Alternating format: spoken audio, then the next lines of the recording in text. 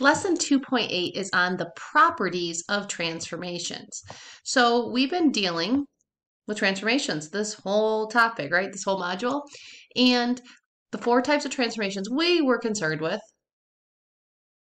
translations, reflections, rotations, dilations. Okay, so now what happens when we do those things? What happens when we perform a transformation? What happens when we reflect it or dilate it? And that's where we're going to get into the ideas of congruency and similarity. So it says, if a transformation produces an image, remember we have the pre-image and the image, with the same shape and size as the pre-image, the figures are congruent. And I think you've heard this word before. I think I've used it. Congruent, okay? It's the geometry word for equal, same, right? In algebra, we say equal because it has a value. X equals 5. In geometry, we say congruent because they don't necessarily have a value assigned to it, but we're saying a shape, a segment is exactly the same. So we say they're congruent.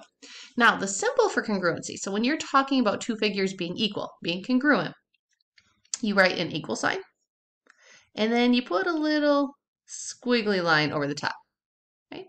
That is how we say things are congruent.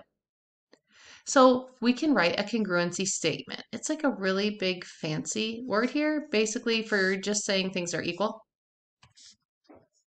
Congruency statement. Okay. Look at these 2 triangles right here. This is probably just a translation, right? It looks like the A slid over to A prime, B slid to B prime, C slid to C prime, right? So we performed this translation. They stayed the same shape. They're both triangles. They stayed the same size. Didn't get any bigger or smaller, okay? So when you say this congruency statement, it's kind of important how you write it, okay? I can't just go A, B, C, B, A. Like, you can't do that. No. All right, so sorry, don't write that last 3 part there down, okay? And the reason you can't do that is because this A right here, when you write that triangle ABC is congruent to the next one, you have to match them up in order. So A goes to A prime, make sure you're leaving space here. B goes to B prime, and C goes to C prime, which should hopefully make sense, except sometimes you're going to be doing these where ABC is congruent to DEF. All right? Now to make a statement, we have to have the equal sign or the congruent sign. So we can say that triangle ABC is congruent to triangle A prime, B prime, C prime. Okay, so congruent means exactly the same. Then we have similarity. Okay, so if things are similar, right, they look a lot alike. Okay, a lot of times people, you might look similar to your brother or similar to your father or mother or whatever, right? So similarities, they have some things the same, but it's not everything. So a transformation produces an image with proportional sides. With proportional sides. And remember, with things that are similar, some things are the same, some things aren't quite the same. Well, proportional means they're that ratio. Okay, so if you're thinking about feeling like a scale factor, right? Everything's increasing by the same scale factor. You're multiplying by 1.5. You're multiplying by, 1/2, something like that. But the angles are congruent. Think about it. I'm just gonna, we'll use these triangles, right? Notice these 2 triangles. Here's my image, right? This triangle got bigger. But the angles didn't change because remember, if you add up all 3 angles in a triangle, they have to add to 180 degrees. So because this triangle is getting bigger, it doesn't mean the angles are getting bigger, because if they all got bigger, they wouldn't add to 180, and then it's not going to be a triangle. So congruent angles, proportional sides, meaning they're all being multiplied by the same number, but the angles are going to stay exactly the same, okay? And the figures are similar. Same shape, but not the same size.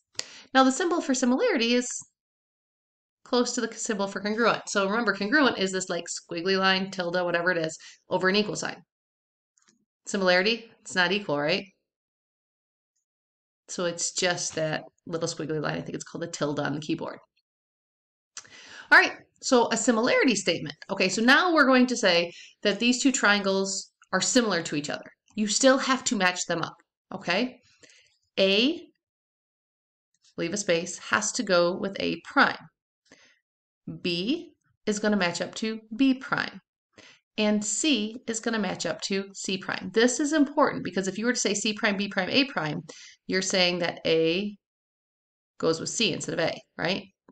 This is how we know what corresponds to each other. But in between them, similar sign, okay? So you don't need these three. I just want you to know that they correspond to each other. All right, so if you think of it, I told you we had 4 types of transformations that we're dealing with. Which ones are congruent? Well, translation.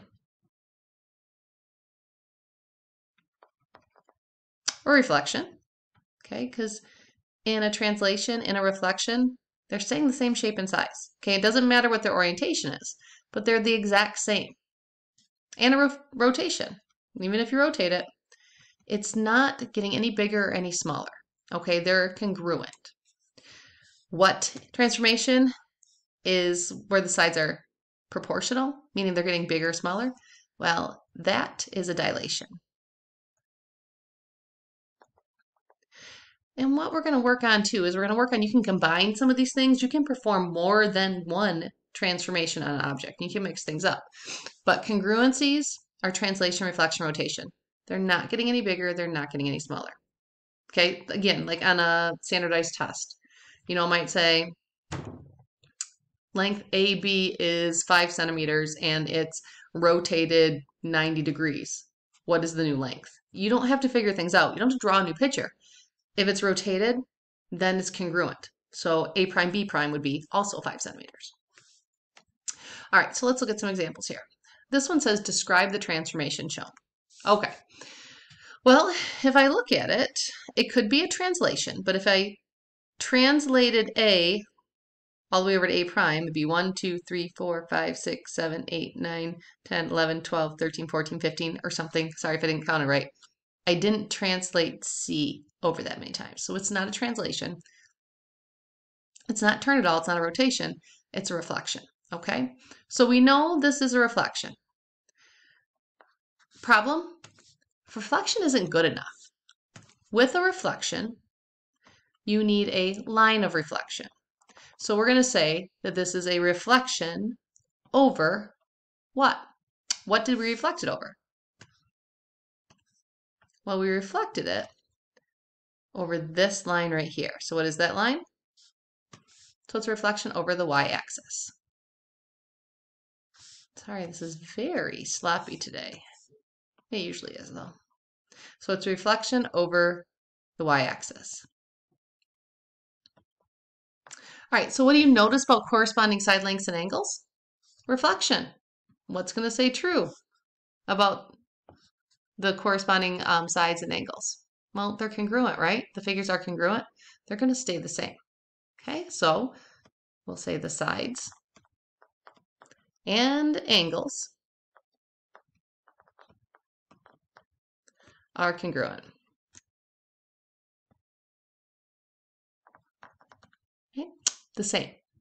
Write a similarity or a congruent statement. Well, this is going to be a congruent statement, right? Because we said they're congruent.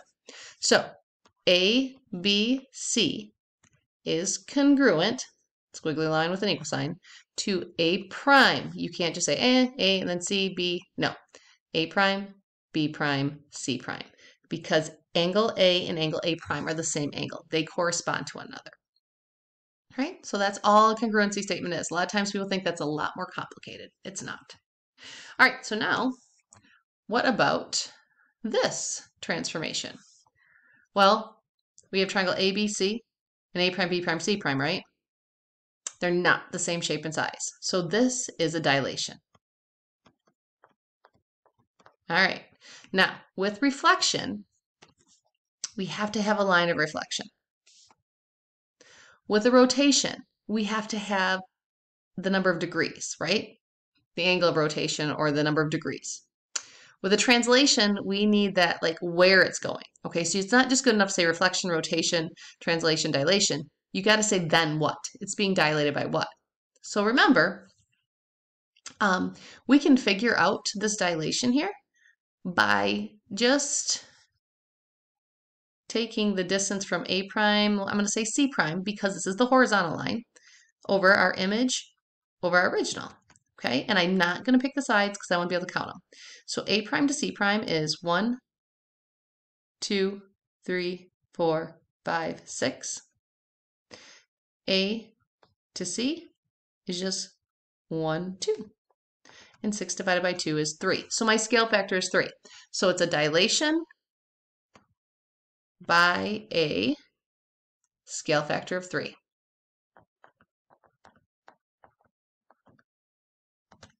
So what do we notice about the corresponding side lengths? The sides are proportional. They're not the same, but all three of them are being multiplied by 3. We don't multiply some by 3 and some by 4. Okay, that's why it's a dilation. So they're all proportional. The sides are. What about the angles? Remember, the angles are congruent. If this is a triangle, the angles are not getting any bigger or any smaller. So we say the angles are congruent. Okay, so sides are proportional, or sides are being multiplied by 3. The angles are congruent. The angles are equal. So in this case, we're going to write a similarity statement because these two figures are similar. So same thing, ABC is similar to A prime, B prime, C prime. Okay? We're still working with the same transformations we've been working with, but now we're going to be specific. Okay? If we're going to talk about a reflection, we need a line of reflection. A rotation, we need the angle of rotation. Translation, we need what direction, up or down, left or right that it's going. And dilation, we're going to need what the scale factor is.